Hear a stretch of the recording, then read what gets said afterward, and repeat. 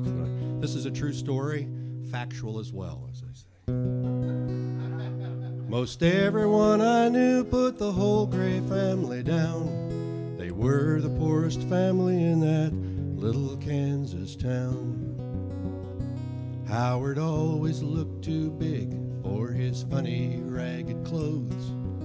The kids all laughed at him and Jimmy Jones would thumb his nose. Howard sat across from me in 7th grade at school. I didn't like it much, but Mama taught the golden rule. So when the spitballs flew at him, I never would join in. I guess that was the reason Howard thought I was his friend. And after things would quiet down, sometimes I'd turn and see the grateful eyes of Howard Gray looking back at me. Oh, Howard Gray, oh, Howard Gray, somehow they got their kicks out of treating you that way. Well, deep down I kinda liked you, but I was too afraid to be a friend to you, Howard Gray. Well, one day after lunch I went to comb my hair, and I saw that they had Howard pinned against a locker in the hall.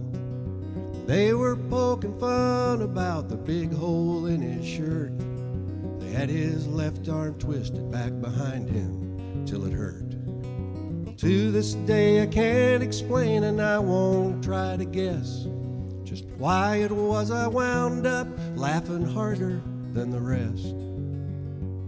Well, I laughed until I cried, but through my tears I still could see the tear-stained eyes of Howard Gray looking back at me.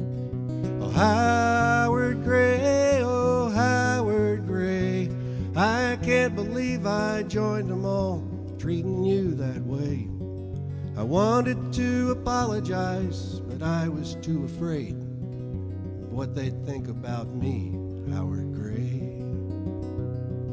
Well, from that moment on, after I made fun of him, he never looked my way, he never smiled at me again.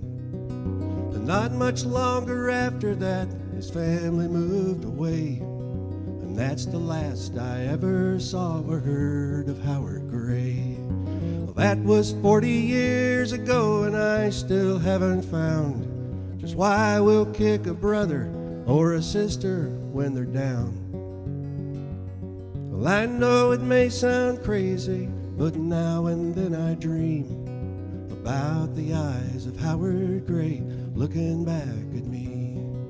Oh, Howard Gray, oh, Howard Gray, I've never quite forgiven us for treating you that way.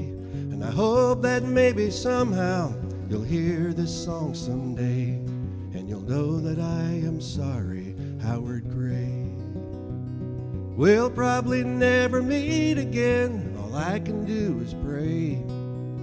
May you and God forgive us, Howard Gray.